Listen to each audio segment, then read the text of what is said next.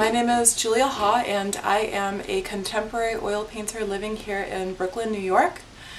To give a little background on myself, I have been a full-time artist for 5 years. I spent about 9 years in Chicago and moved here about 6 months ago.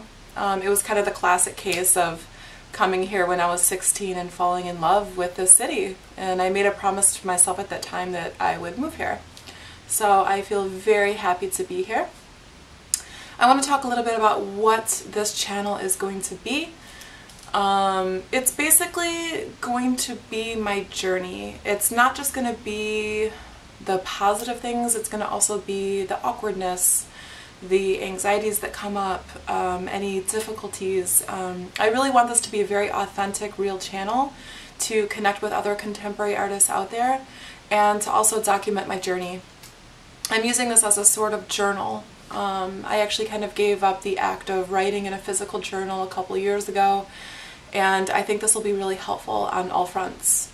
The other aspect of this channel is going to talk about things like oil technique, mediums, materials, setting a plan for yourself with regard to work ethic and time and scheduling, and also aspects like how to find collectors, how to sell your work, how I sell my work, you know.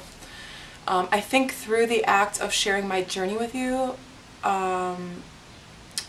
we can really kind of help one another. I'm looking for any questions or concerns that you may have and answer to the best of my ability.